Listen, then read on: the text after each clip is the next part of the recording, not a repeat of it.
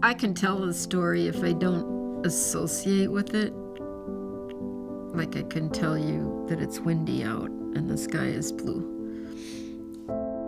Jacob's kidnapping changed a lot. A child that was absolutely snatched away off the street where he lived by a masked gunman, never to be seen again. Nothing happened immediately. Everything was kind of in slow-mo and too fast at the same time.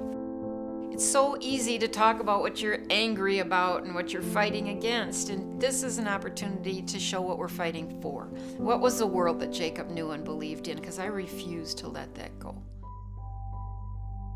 For us in Minnesota and in neighboring states, Wetterling is a household name. But we want to spread it far and wide to tell Jacob's story in an intimate, thoughtful way. We've done extensive interviews with several people who are really important to the story, including people who investigated the case back in 1989, the citizen journalist who recently put together the crucial piece of the puzzle, a sexual assault survivor who bravely came forward to tell his story, something that became really important to finally learning the truth of what happened to Jacob. But most importantly, we've worked closely with Jacob's parents, Patty and Jerry Wetterling, to hear the story in their words. We are the producing team behind the Jacob Wetterling documentary.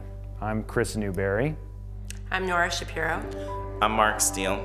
We're really excited to share Jacob's story and to share stories of the amazing people in his family and all the unlikely heroes who never gave up on their search for answers. We'd love to have you join us in supporting this incredibly important project, but we need your financial help. We're asking that you contribute as generously as you can. Thank you so much.